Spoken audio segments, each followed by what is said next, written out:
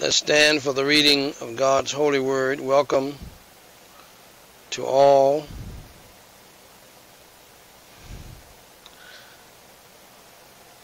To the Onward Christian Soldiers Discipleship class.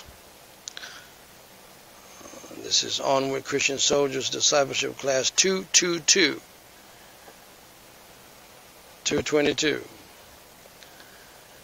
Our key verse, our foundational verse that we started with many weeks ago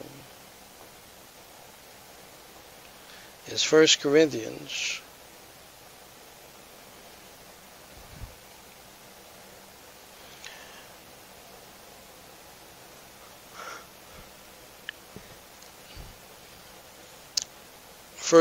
chapter 10, verse 13. The Bible reads, "There hath no temptation taken you but such as is common to man. But God is faithful, who will not suffer you to be tempted above that ye are able, but will with the temptation also make a way to escape, that ye may be able to bear it." Our lesson today is titled, How to Overcome Temptation, Part 98. And we're dealing with one of the deadly sins, dual sins of anger and wrath. And I want you to look at Psalm 37, verses 1 through 9, as we deal with that mini-series within a series. The Bible reads, for context we want to include this, "Fret not thyself because of evil doers, neither be thou envious against the workers of iniquity." Stop lusting after what evildoers are about and what they're doing. Don't worry your little head because of evildoers. God is showing us here that there are evildoers in the world, contrary to what some people think and believe. "For they shall soon be cut down like the grass." All evildoers will be cut down like the grass. God's lawnmower will cut them down, if you will, and wither as the green herb. Don't you worry about a thing. Don't come forward. Trust in the Lord and do good. And as I told someone this morning, that's the choice you have to make. To trust in the Lord and do the right thing, regardless of what other people are doing. And you will find that you have evildoers in your family, evildoers in your classroom, evildoers in your school, evildoers in your church, evildoers on your job. Do not go with them.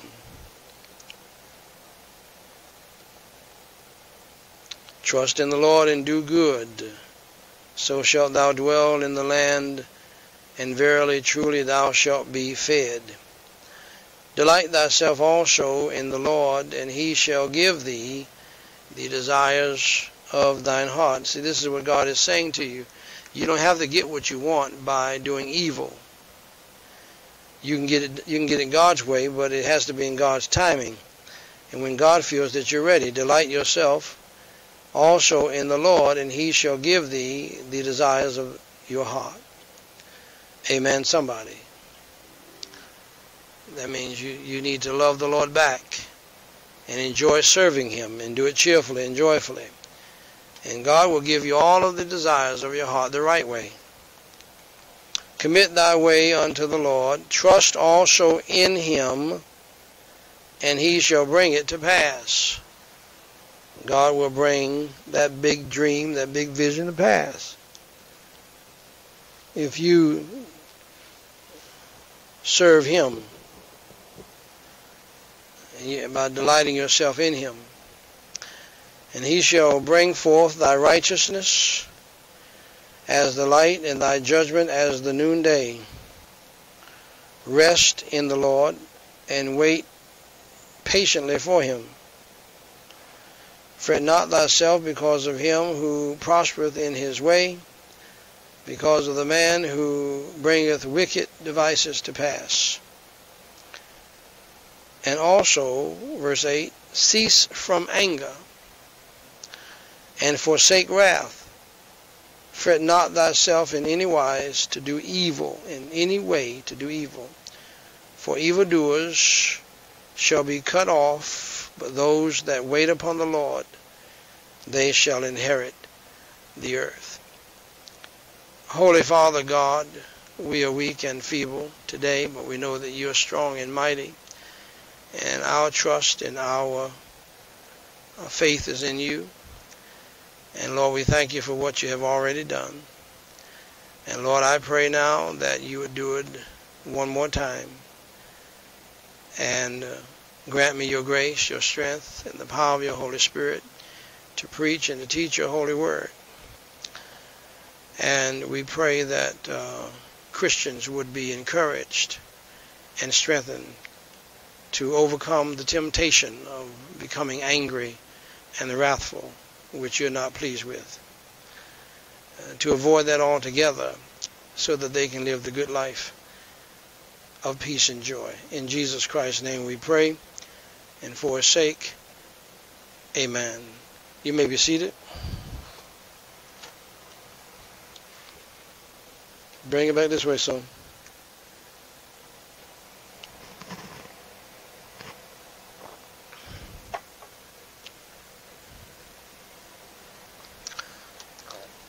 Ladies and gentlemen,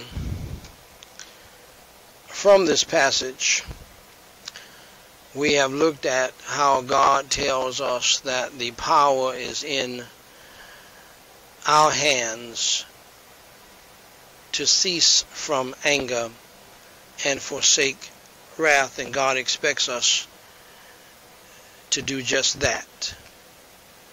For millions of folk have been killed over because of anger and wrath, and some people right now are in jail and they cannot believe it because they did something in a moment of anger and wrath.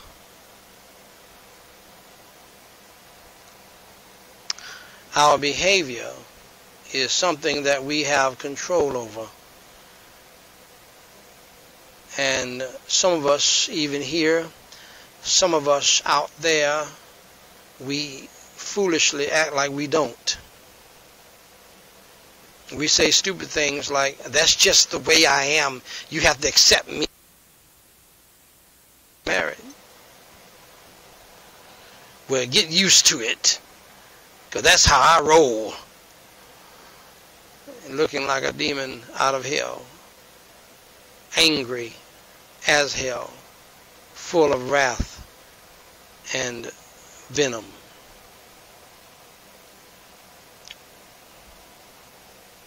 We are not subject to the whims of emotions, no matter how strong those whims might be.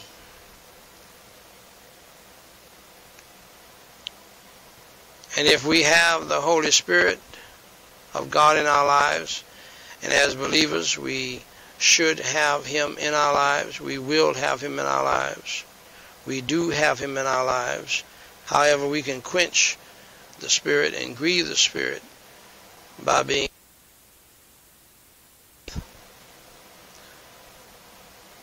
None of us should step so low to let a devilish person, a rebellious person, a evil person bring us down to their level to get us to the point of anger and wrath where we cannot even function and do what God wants us to do. Your greatest revenge on evil people and provokers and liars and disobedient, stubborn people is to not get angry at all, but to deal with them in a very calm, straightforward fashion.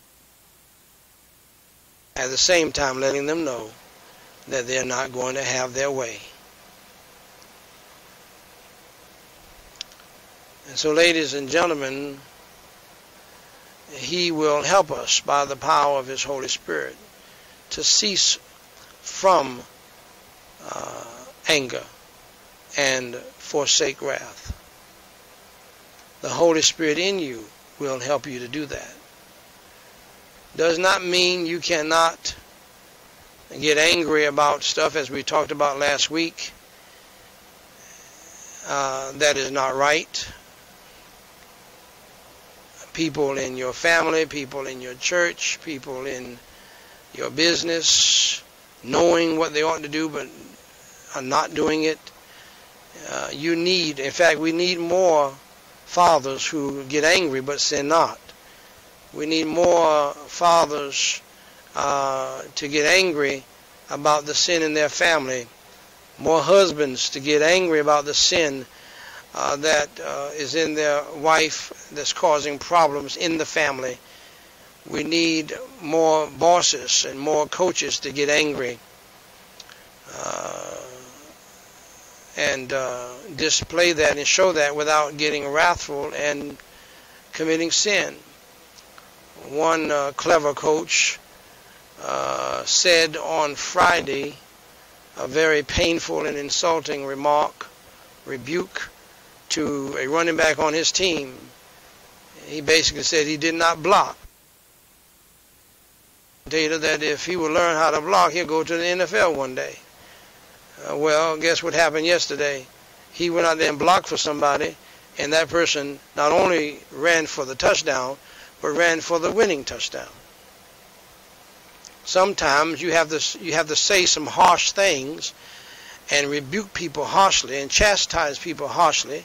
They may think you're angry, and they can think whatever, but you know what you have to do to bring about some change.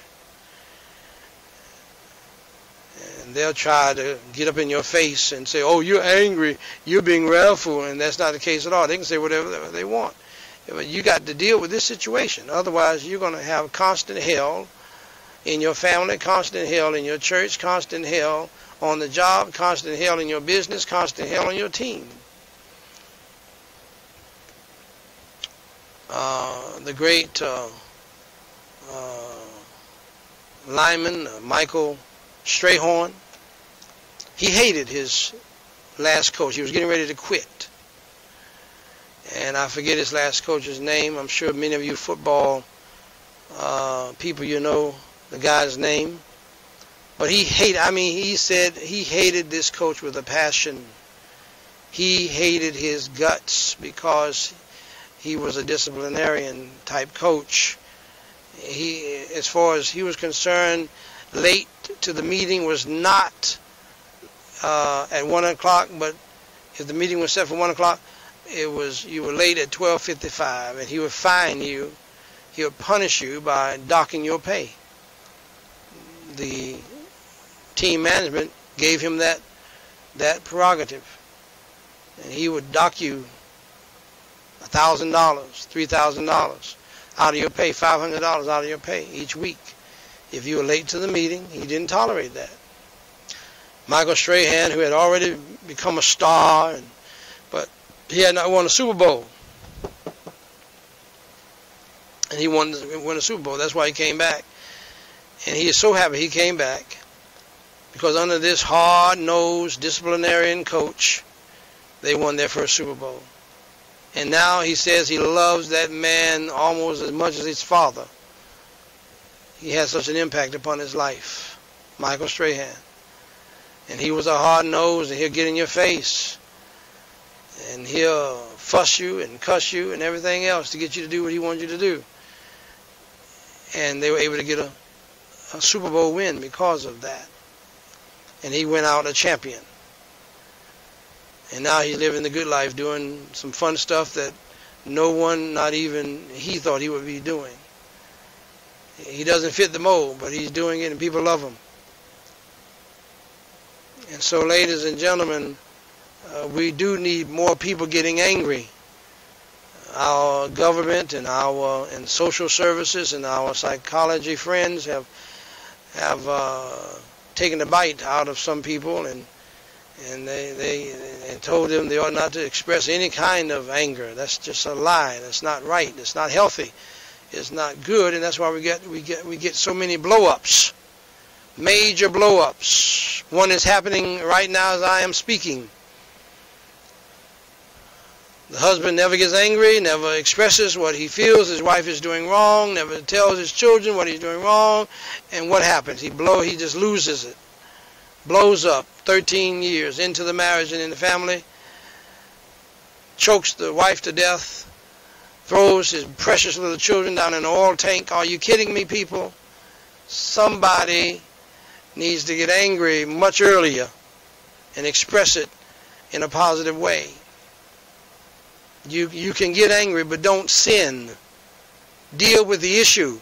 Because if you don't get angry and deal with the issue in the proper fashion, you're going to end up continuing to get angry. You're going to stay angry. That anger is going to turn into bitterness, and you're going to have a big old nasty blow up. Either it's going to be a nasty divorce or worse. So poke a big needle in that balloon before it blows up. And I've seen this in the past, in my original family, not my family, my immediate family, but in my original family. My dear dad, I love him. He was a good man. He tried to do the right thing. He never had a father. He was never taught that love was had to be tough sometime with his wife and with his children. All kinds of hell broke out in the family because he loved us too much. He loved us in the wrong way. Now, he loved us, and there's no doubt about it, because he put up with a whole bunch of, or a bunch of crap for many, many years. And he kept that marriage together, that family together. But a whole lot of hell came out of that loving us too much in the wrong way. My dad should have got angry with me one time, and he scared the hell out of me. And if he had done that 2 or 3 times, I would have been straightened out, and I would have avoided a whole lot of mess that I got into. My dad got angry one time, he exploded. I was in the bathroom. We only had one bathroom back in those days. And I was in the bathroom getting ready to go out to the club, prettying myself up, trying to be cool and everything. And there was an issue about the car. It was his car. So there should not have been an issue. I wanted to use the car, and he didn't want me to use the car because I was playing the music too loud, and he was a reverend and everything. I said, well, I was talking back through the door. Had the door locked. I thought I was safe. I was running my mouth. Well, I just need the car because I need to go out to the club. I told the fellas I'm coming by, and I got to drop them off and got to pick up a girl, all while I was running off at the mouth and talking my little behind off. And I'm talking about little. I know I didn't weigh no more than 95 pounds, 100 pounds, 120 pounds, if that. My dad weighed 300 plus. 300 plus, a big old man. Man, I had that lock on the door. I thought I was all right. Before I know it, my dad, as the kids say today, was in my grill, all up in my grill, in the bathroom, and I'm backing up, falling down into the tub. I said, what is going on? I'm going to die tonight. That's the only time my dad got angry with me. He should have got angry with me many, many times. And how he did it, I don't know. That's one of the reasons why I know I'm going to see my dad in heaven. I know I'm going to see my dad in heaven. Because only Jesus can give you that kind of patience. But he should have. But see, sadly, my dad never whipped my behind. He never popped me upside my head. He loved me too much. He didn't realize that love must be tough sometime. And that kind of tough love would have kept me back from doing a whole lot of evil things. He just didn't know any better. And from his life, I learned not to do that with my wife or with my children. That is not the way to love your family. Right now, I have 2 daughters who are raised in my home by me, by myself. My wife did not help me raise these children as she should have. I raised them. And I have 2 beautiful daughters right now who are missionaries and serving in a growing church, and they are missionaries. And was it always pretty raising them? No. I had to be rather harsh with them sometimes. I had to teach them and tell them that you ought to be cheerful and joyful regardless of how things might be going. I had to deal with them about their attitudes. Yes, I had to chastise them. That means whip their behinds. But both of them on their own not only got multiple degrees. My oldest daughter got 2 bachelors and 2 masters. My second oldest daughter has her bachelor's and master's. They've been working and taking care of themselves, and not only that, they have supported me in the ministry since they have been gone. I can call either one of them right now. If I needed something, they'll make sure I get it as quickly as possible. And they have been to the mission field and are going to the mission field. I have one going to the mission field in a few days. And we have the privilege of supporting her, as she has supported us. You say, how did it get like that, preacher? I had to whip some behinds. I had to show some anger, but not sin. I had to rebuke. And anybody who's raised daughters, you know, that can be tougher than raising boys sometimes, with their attitudes and their little mood swings and all of that. But be that as it may, the next phrase also tells us that not being angry or wrathful is a choice. There's a good kind of anger that is not wrathful. It does not cause you to sin, but there's a bad kind of anger. It's similar to one person who can drink a glass of wine or 2 glasses of wine, and man, they just mellow out and calm and they can be, and they just mellow yellow, and they just go to sleep, and they're as sweet as they can be. But you got some people who drink alcohol, and they should never drink it. And they have a tendency to get argumentative and angry. I had an uncle like that. He would get to drinking, and man, he would turn into another person. And people like that ought not to touch a drop of it. The same thing with this anger, the good kind of anger. Listen to me very carefully. The good kind of anger will bring out the results that I have with my 2 daughters. And all of my children are serving God right now as I speak. Every last one of them that I raised are serving God, and serving God with me in the ministry. And I give God the glory, praise, and honor. And one of the reasons why, because they know Papa does not play. As for me and my house, we're going to serve the Lord. Whether you save the lost, you're going to serve the Lord. Look crazy, you can look nutty, or whatever. You try to show some little demonic face to me or whatever, I'm going to tear your behind up. We're going to deal with it. And they know I'll tell her, I'm not my dad. I'm not Daniel White Jr. I'm Daniel White III. And I can show you better than I can tell you.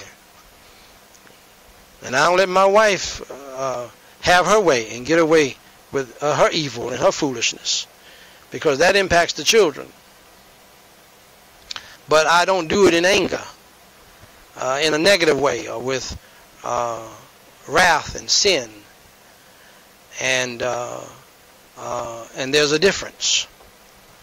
Scripture says, "Fret not thyself in any wise to do evil." The English word fret is translated from the Hebrew word kahara. It means to glow or grow warm. When a Negro is sitting in his chair, he says, "I'm growing warm up here, I'm growing warm." You better shut up. You better shut up. Every now and then, my dad he would rise up, he would grow warm, and he would tell my mother, "Shirley," he would holler from the living room, from the chair. She'd be in the kitchen, running off at the mouth. And he would get so tired, he would put his Lonely Dawn cookies down and say, "Shirley! Shirley! Don't let your mouth cause you write a check your butt can't pay."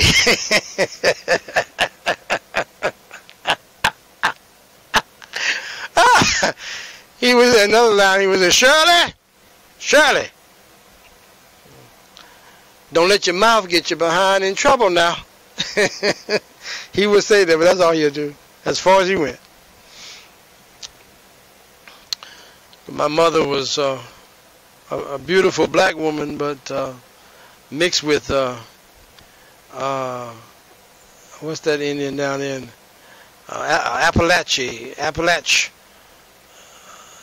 tribe Indian. That's a bad mixture, because Shirley White could show out too with her mouth, and she could talk faster than my father could think, and she would out-talk my dad, and he would just go head on and sink down into his chair and pop another Lonely Dawn in his mouth. But every now and then he would get warm. "I'm getting warm in here." It means to glow or grow warm. To blaze up with anger, zeal, or jealousy, or rage. To burn, to be displeased. To wax hot. To be incensed. Justice Kavanaugh said that when he was going to go to that second hearing, he was going to be, I think, incandescent. That could be thrown up in here. I said, incandescent? What a word. What are you talking? That means he's going to be lit up. He's going to be warm. He's going to be fired up, and he was. To kindle and to be wroth.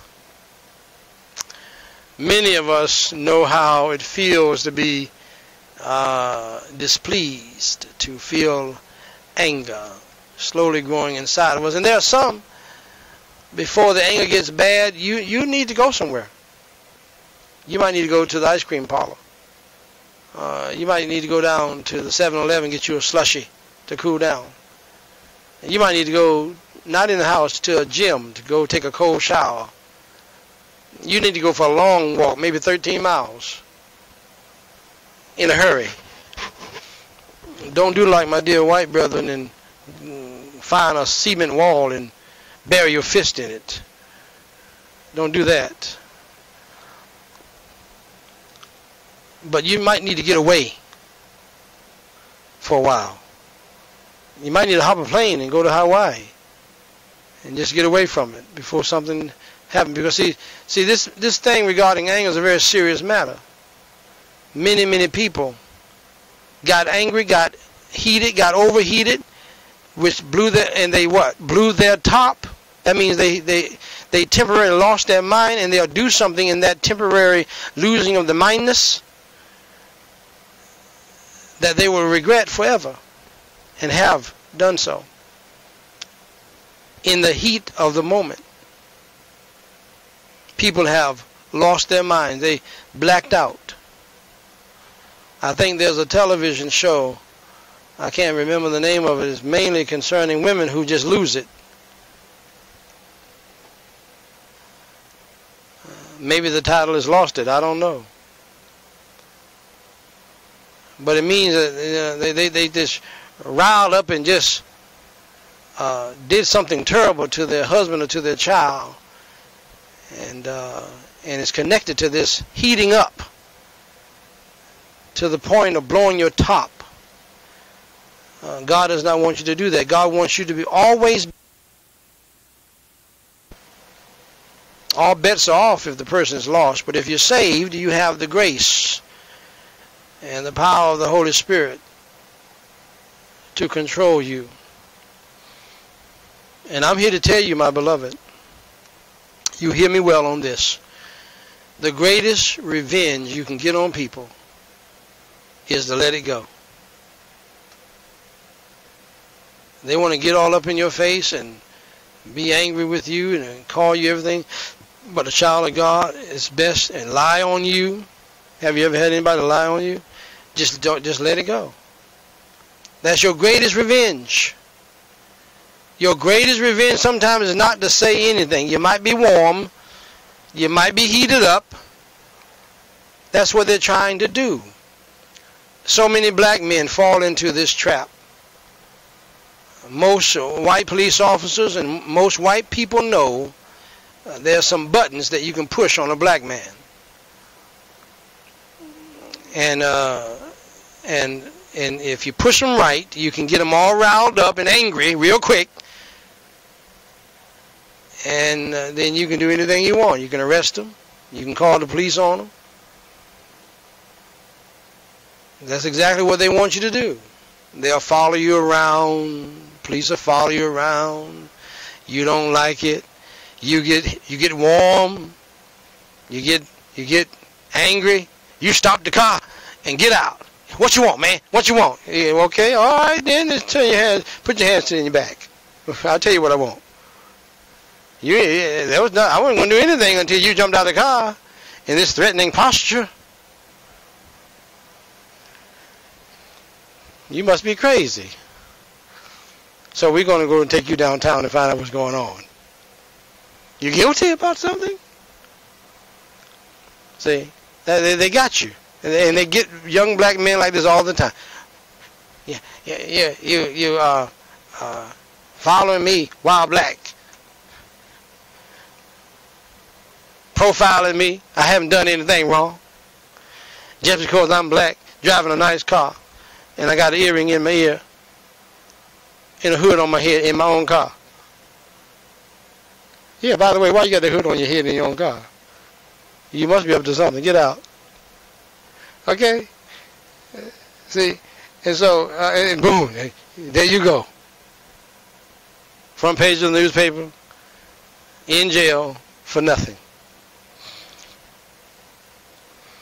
And many men get into trouble with their significant other, hopefully a female, because she too knows how to push those buttons. And she pushes those buttons.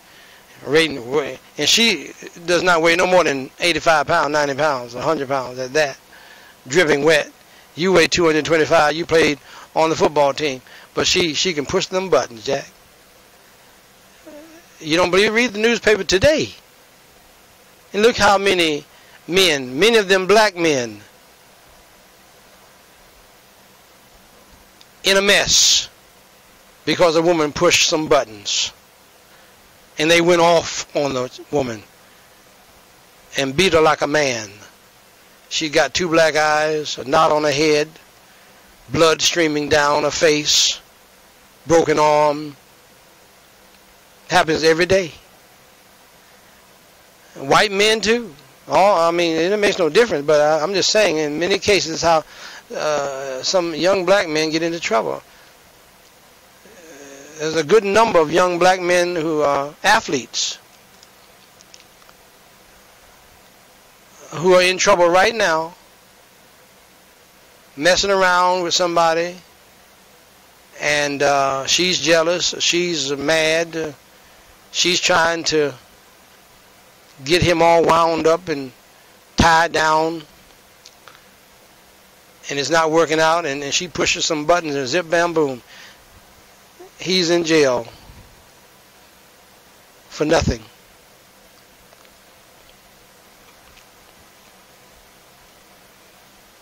Anger and sinning while angry is getting a whole lot of folk in trouble. We all know that there are some women who lie on men. We all know that. And more women, thank God, are realizing that. And the worst thing a woman can get is a female judge, because she's going to be on you. You young women lying on men and so forth. Be that as it may, the feeling itself is not condemned. However, Scripture does tell us that we should not allow that feeling, that emotion of anger, to lead us to sin. Feelings of anger or displeasure should not in any wise, any way, in any case, or anyhow, or any situation lead us to do evil.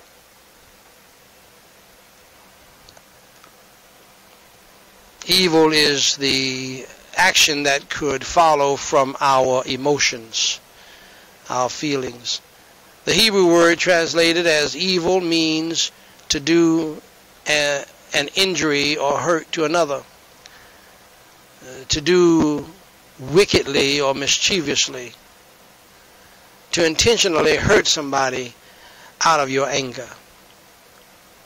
Not chastise somebody, not rebuke somebody and you're under control, but to hurt them physically or otherwise. Psalm 37:8 is basically the Old Testament version of be ye angry and sin not. Why? Because when we let our anger lead us to sin, it often has unintended consequences. And by the way, ladies and gentlemen, there are some men you ought not to marry, and there are some women you ought not to marry. You'll be better off pushing those buttons before you walk down the aisle, because you might be marrying an angry axe murderer, potential angry axe murderer, somebody who will choke you to death while you're sleeping and then drop you in a vat of oil, but yet smiling and grinning the whole time in your marriage and family life on Instagram and on Facebook. That's why you folks need to stop believing these lies people be telling you. It's not like that. Even in Christian families, it's not like that. I'm so glad that Dr. Moore, I forget his first name. What's his first name? Say it again. Dr. Russell Moore wrote a book on the lies people tell about their Christian families, on how wonderful they are, and they're not. He called them the prosperity gospel families. Everything is supposed to be wonderful all of the time. It's not, my dear friend. Do you think the devil is going to let your family be wonderful and dandy all the time? It's going to be a fight and a battle. And there is a fight in the battle, as I have taught for many years, in the home first. And so, in closing, ladies and gentlemen, in the spring of 1894, the Baltimore Orioles went to Boston to play a routine baseball game. In the course of the game, Baltimore's John McGraw got upset with the Boston third baseman. He got angry. They started fighting each other. Similar to McGregor and Habdid, or whatever his name is, last night. Some unintended consequences happened last night. People jumping in the ring and out of the ring, bopping each other upside the head when the fight was over. Anyway, they were fighting. They were going after it.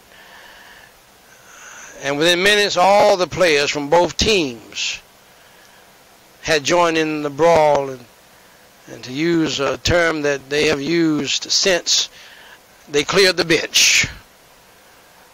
The warfare between the two quickly spread to the stands. Among the fans, the conflict went from bad to worse, as it did with McGregor and the guy last night from Russia. By the way, Putin was so proud. Someone set fire to the stands and the entire ballpark burned to the ground over just one man getting angry. Then the fire spread to 107 other Boston buildings as well. Not only does anger often lead to wrath and unintended consequences, but this passage informs us, ladies and gentlemen, that punishment from God awaits us if we let our anger lead to evil actions. Verse 9 says, evildoers shall be cut off. For the Israelites, being cut off meant being separated from God's blessings. And that's a terrible thing. And if we do evil, stemming from anger, and this includes, by the way, passive-aggressive wrath. Well, that's a whole nother subject. The invisible anger of someone who may not have the authority or the upper hand. They practice passive-aggressive wrath. They spit in your food. They'll bring it to you oh so humbly, but they just spit in your food. They'll spit in your drink. They'll bring it to you oh so sweetly, but they know they spit in your drink. It's like a man who was working in the concession stand at a Major League Baseball field. This devilish person, people would order pizzas, and this devilish individual would lick the pizza dough before he would spit on the pizza dough before he put the sauce and stuff on, to make sure the innocent people would sink their teeth in his spit. He was a black man. That's evil as hell. Passive-aggressive anger. Passive-aggressive wrath. These people who, you have some in the church, get mad at the pastor. And they think they're going to get back at the pastor. They're trying to get back at God's work. And they cause the choir to go awry and look embarrassed and humiliated. They'll mess up something in the technology. The pastor's preaching his heart out and nobody can hear him. Because they cut off the mic. They pushed it in little ways and pulled it out. Pastor preaches his heart out. He thinks it's recorded, audio and video, and the technician was mad and he's hot, he's heated at the pastor, didn't record it. And either way, passive-aggressive wrath and sin.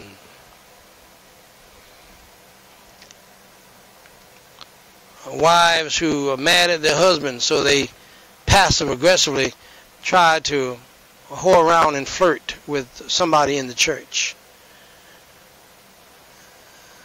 just to get back at the husband, not realizing unintended consequences can happen and have happened.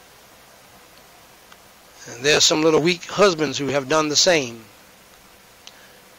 to get back at their wives. And so, ladies and gentlemen, if we do evil stemming from anger or otherwise, we will be cut off from the blessings of God as well. We will not experience and have the blessings of God. And so if you struggle with anger or wrath, take this passage to heart, take this message to heart, and begin to use it the next time you face that temptation. Let's pray. Let's all stand and pray. Holy Father God, we praise you and we thank you for your holy word, your Holy Spirit, and your making it come alive and be real to the hearts and minds, souls and spirits of your people here and people all around the globe. Lord, through the multiple streams we have going out of here. And Lord, we pray that you will help us as Christians to confess and repent of the sin of anger that causes us to sin. And then, Lord, at the same time, some of us need to confess and repent of the sin of not getting angry enough to bring about righteousness and holiness in our families and in our churches and what have you. And so, Holy Father God, we pray, save those who are lost, revive those who are saved. Thank you, Lord, for what you've done today. In Jesus Christ's name we pray and for his sake. Amen. You may be seated.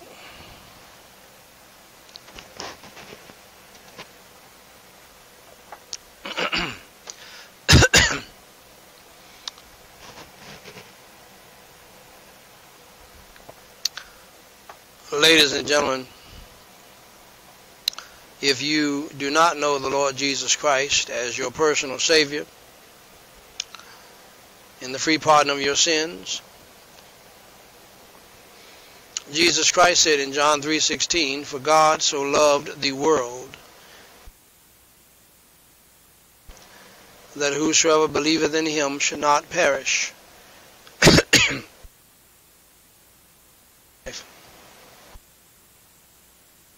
The Bible says in Romans 10:9, "You shall confess with your mouth the Lord Jesus,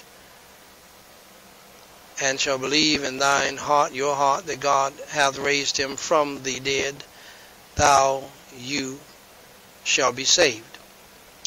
For whosoever shall call upon the name of the Lord shall be saved." Dear friend, believe on the Lord Jesus Christ. Believe that he suffered, he bled, and he died on the cross for your sins, was buried, and rose from the dead. By the power of God, Jesus Christ paid your sin debt, and he paid mine. I don't know why. That's why we sing the song. I don't know why. Jesus loved me. But we thank God he did. And with that salvation from the punishment of sin in hell comes a life of purpose, a life of joy, if you want it, a life of peace, a life of victory. Not perfection, but a life of blessing. And I recommend it to you. I've been living it for 40 years.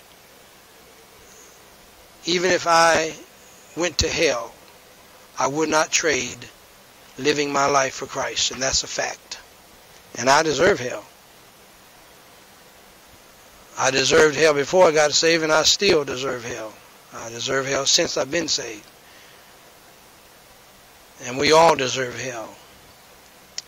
And we all should know that. But God does not want us to go to hell. He wants us to go to heaven, so he sent his only begotten Son, Jesus Christ, to suffer, bleed, and die on the cross for your sins. And he rose again on the third day. And all you have to do is put your faith and trust in him. And I would count it a privilege to pray with you and help you to pray the sinner's prayer. Repeat after me, phrase by phrase, if you want to be saved today, believing in your heart in the Lord Jesus Christ.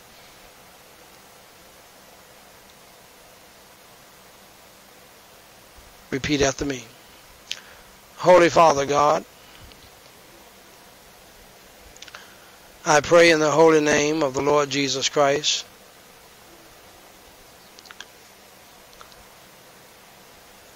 I acknowledge that I am a sinner and that I have done evil in your sight. I have broken your 10 commandments. I have lied before. I have stolen before. I have dishonored my parents. I have taken your holy name in vain, and many other sins. For Jesus Christ's sake, please forgive me of all of my sins. as I now believe with all of my heart in the Lord Jesus Christ, that he died for my sins, was buried, and rose again, that he paid my sin debt. Lord Jesus, I believe in you.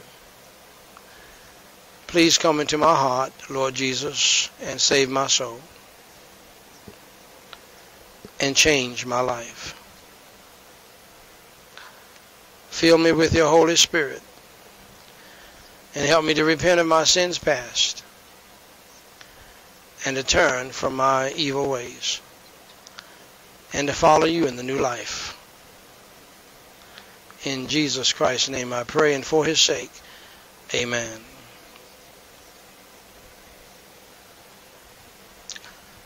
Now, dear friend of mine, if you just trusted Jesus Christ as your Lord and Savior and you prayed that prayer with me and meant it from your heart, I declare to you that based upon the Word of God, you are now saved from hell and you're on your way to heaven. Welcome to the family of God, dear friend. I want to congratulate you on doing the most important thing in life, and that is believing on the Lord Jesus Christ as your Lord and Savior. For more information, to help you grow in your newfound faith in Christ, come and read my pamphlet, What to Do After You Enter Through the Door. Jesus Christ said in John 10:9, I am the door. By me if any man enter in, he shall be saved and shall go in and out and find pasture. Until next time, my beloved, may the Lord bless you and keep you, is my prayer. Let's all stand for our closing.